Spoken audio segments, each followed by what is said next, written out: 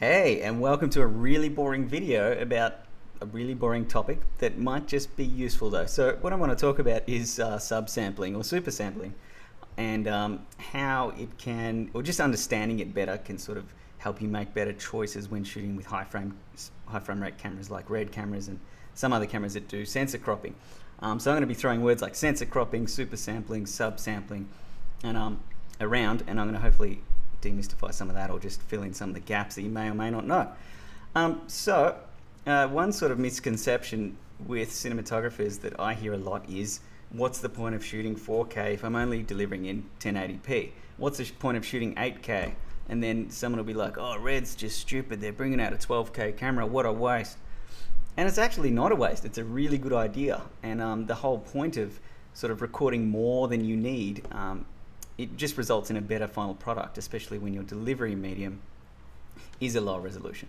And for example, here we have a 1080p TV, and here we have a 2K image, or let's just pretend it's a 2K TV, 1080p TV. And as you can see, that little image fits nicely in there. Great. But it's very rare. I mean, even if you go back to film days, shooting with film, you don't record 2K. And if you think about it, 2K is literally 2 megapixels. I mean, that's pathetic. If you think about a cheap consumer stills camera these days, or any phone even, the lowest resolution you're going to be able to take a photo with is 8 megapixels. And we're buying TVs that are only 2 megapixels. It's pretty pathetic when you think about the actual final resolution. So when you're shooting with film, you can scan that up to like 8K resolution, which is, I don't know, something like 20 megapixels or more. But the point is, digital sensors now are also allowing us to record at much higher resolution. And my argument is that the higher you can record, the better. Obviously, you need to take into consideration media storage and media management and computer workflows and all that sort of crap. But let me just demonstrate what I mean, why it's important to oversample something. And then we're going to get into what cameras do, especially RED cameras, where they sort of sell this idea that, hey, we can shoot 300 frames per second. But I don't know if you've ever purchased a RED Scarlet-X and thinking to yourself, sweet, I'm just going to record 2K because all my clients, you know, all they need is 2K, and it can even shoot, you know, higher frame rates at 2K.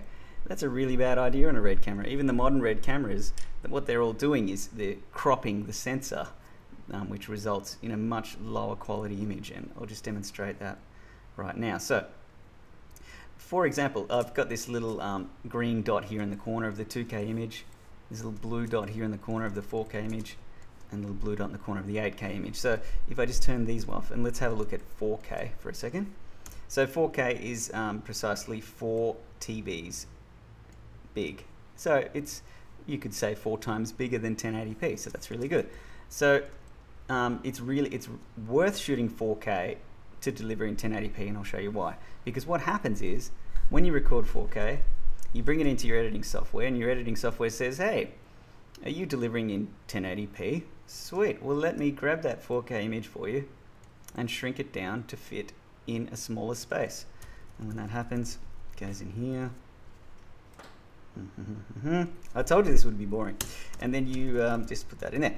And you can see, sweet, so 2K and 4K are kind of the same. Well, no, have a look at the size of the text, it's smaller, and have a look at the size of the pixel. It's actually 4 times smaller as well. And why is that good? Well, basically what you're doing is you're increasing the perceived resolution. We've got more detail in this 4K image than we have in this 2K image, even though they're both 2K once they're delivered. And you can see that here with the size of the pixel. So detail is refined and more crisp, and things are just looking a hell of a lot better. And if we go to the 8K image and you subsample that down, look at this magnificence. Shrink it down, press enter. Check out the size of that pixel and that. That is some beautiful resolution right there. And so the argument is that the more resolution you have, the better the final result will be. And there's other things that camera manufacturers sort of mention there, like if you shoot 4K, and David Fincher does a lot of this in his films, you can actually, you don't have to resize it all the way down to 2K for the finished product. You could just resize it down just a little bit, and that allows you to pan and scan basically, or reframe That's when you can, crop things out later, or you can animate the zoom and actually zoom around in and outside of your image. And then imagine you had that ability with an 8K image as well. You have even more flexibility there. But where it gets sort of messy and yucky is that if you were to look at, on a 1080p screen, this 8K image, so imagine you just spent a house deposit on this 8K camera from RED, and you bring that in, let's just lower the opacity for a second, and you look at that at 100% crop. So you're just looking in the middle of the sensor. So you've recorded this beautiful wide landscape scene or someone's face, but really we're just delivering only this portion of the entire image. Well, what that means is that the size of the pixel is massive. It wasn't intended for this. And what that means is, imagine you had a noisy image or a slightly noisy image, or not a lot of detail in your shot, or a low contrast scene. What you're not doing is shrinking that noise to fit. You're just cropping it. So that's what this would be doing, for example. So even though you recorded on an 8K state-of-the-art cinema camera, you've got this crappy, muddy, low-resolution, ugly image because you're only looking at a small portion of the sensor. Well, that's exactly what happens when you go into the menu settings and you're like, sweet, RED, 8K. This thing can shoot 600 frames per second. But what RED don't sort of advertise, and it would be bad marketing if they did, is, oh guys, when we record slow motion on our cameras, we're actually only recording this much of the sensor. Or the higher the frame rate, maybe only this much of the sensor. And what that means is the same problem we just mentioned, is that you're actually looking at less pixels, and the pixels are huge, basically. So if it's noisy in any way, that noise is going to be pronounced on this final shot here. So that's sort of a crash course on super sampling or subsampling, and why it's important to record higher resolution than you need to deliver in. And the whole point of 8K is to deliver in 4K, so that way you're at least subsampling half, so you're shrinking that down to fit a 4K screen now, and that's going to look really nice. And then when 8K monitors become available, RED of course will have a 16K camera, and the same sort of benefits will apply. So hopefully that's cleared some stuff up, and if you're ever sort of frustrated with the quality of the slow motion recording that you have, that's the reason, and it's just something to be aware of. So not all cameras do that. The Sony A55, for example, will do a 2K slow motion, 240 frames per second, but it will record that slow-mo using the whole sensor, and it will subsample it down and actually record 240 frames per second. So that's very different to what RED do, which is just crop the center out of it. Okay, so the whole reason I wanted to do this little video is because I got an email from someone who's just asking me about some issues he's having with chromatic aberrations, and he sent me a couple of images, and I was like, oh yeah, I was about to reply without even looking at the images, and I'm like, whoa, that looks awful. So chromatic aberrations are basically a lens distortion or light distortion problem that happens in lenses, and it's a natural physical phenomenon, and basically you can go to Wikipedia and have a look and read about exactly what's happening. You can see the light rays coming in here, and they get diffracted and whatever it's called. And what can happen, especially with wider apertures, is you can see what's called fringing. Actually, technically it's not called fringing, that's another problem. But you can see these purple artifacts here in high resolution, high contrast scenes. You can see it here with a high-end camera and a high quality lens. And you can see it in this guy's example who sent me, but look how awful it particularly looks here. Like there's these blotchy chunks of purple and dark black spots. I mean, that looks awful. That looks like there's a problem with the camera. If you have a look at this example here, yeah, you can see chromatic aberration, but it's not awful. It's not, it doesn't look like there's something wrong with the camera. So this is kind of normal. If you're shooting, say, at f2 on a 35mm lens that didn't cost you $50,000 and you got a high contrast scene, you're going to get chromatic aberrations. And I will be showing you how to fix that just in a second. But when I saw these images, I was like, holy shit, that looks really bad. And my analysis is that I'm thinking that the operator shot this in slow motion, which they let me know that they did, And I'm imagining that the camera's actually being cropped to shoot that slow motion, because, I mean, just forget about the chromatic aberrations for a second. Just look how gross this image looks. It's really muddy. The detail in that tree is really mushy.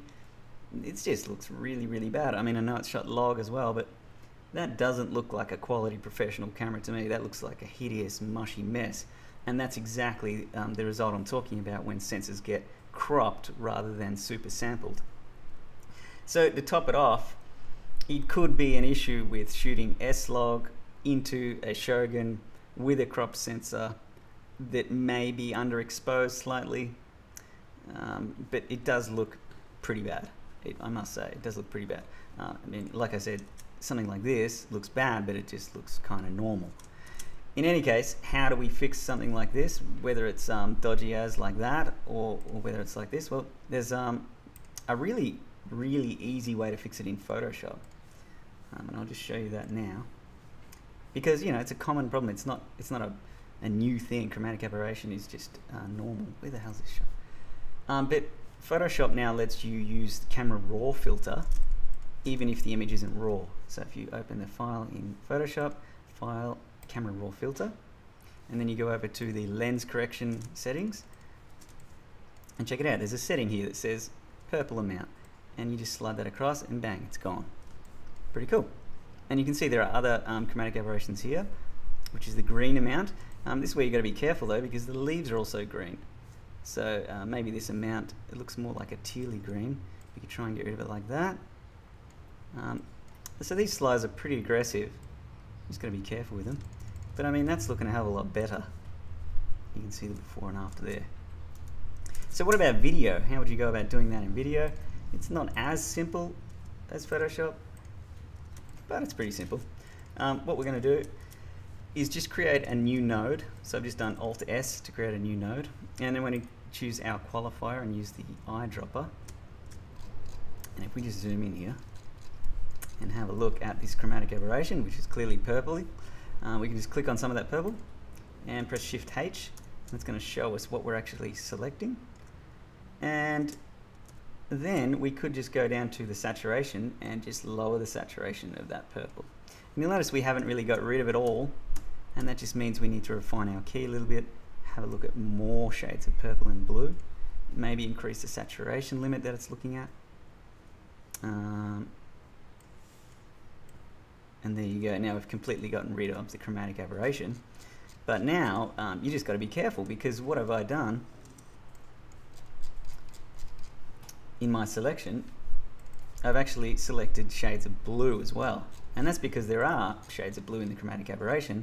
And look how cool it looks, like it's completely gone. But just like we saw in Photoshop, if you're too aggressive, we've actually started to eat into his shirt as well. So we've desaturated his shirt. So that would be a matter of just maybe backing off the saturation levels a little bit, refining your key a little bit, or worst case scenario, actually creating a garbage man around this guy. But anyway, so that's all I wanted to make the video about. Hope you're having a great Friday, and yeah, talk to you soon. No, I won't. I'll see you soon. Probably not even. I'll think about it.